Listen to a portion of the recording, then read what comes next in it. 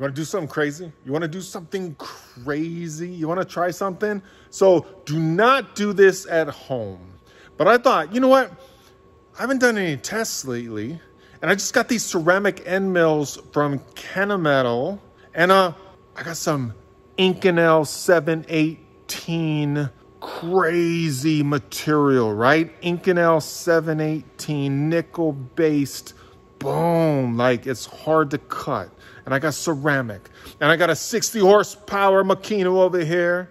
I got the DMU over here, the DMU. And this has 20,000 RPMs and through air blast and everything, which is absolutely great for ceramics. But I just want to know. I got a, oh, dude. I got a TORMACH right here. So you think it will work? Like, have you ever seen that before? Ceramic end mills in a TORMACH. This thing's stacking up at 1.5 HP. I got 10,000 RPMs.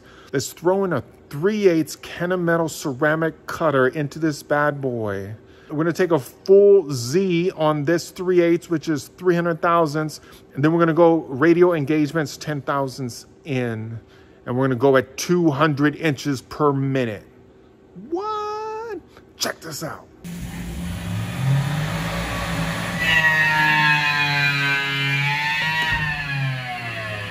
Oh, man. Hey. All right. Quarantine, right? Like, going a little crazy and stuff. Definitely didn't work. Let's go to 100 inches per minute and see if that works. All right?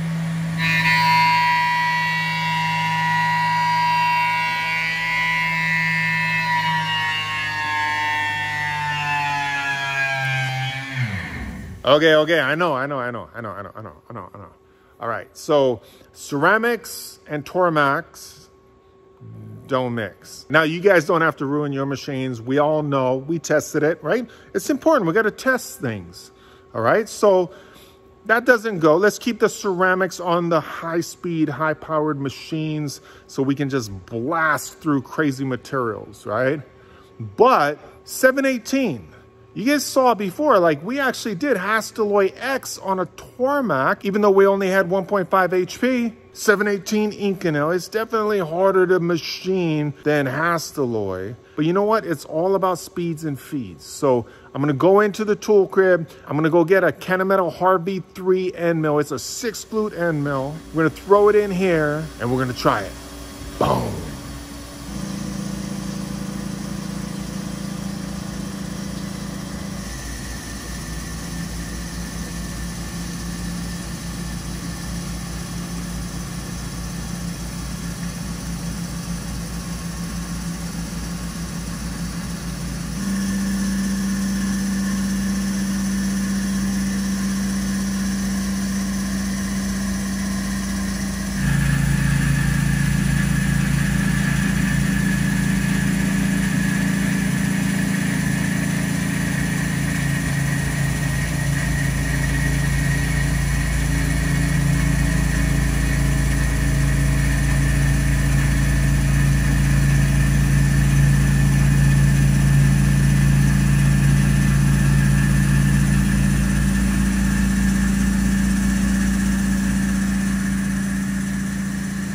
All right, so we're at 22 minutes right now.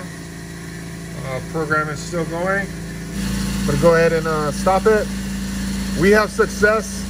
It's cutting Inconel 718. Let's go check out the tool. Fine little chips right there. Oh man. Oh, it looks so good, huh? I'm doing this with my iPhone. Looks super good. Over 20 minutes and no problem. See guys, it's all about speeds and feeds. It's all about like getting the right depths of cut. You know, the right surface foot, the right chip load. There's a time to rub hard. There's a time to just come and kiss it. And you'll have success. Boom, 718 Inconel on a TORMACH.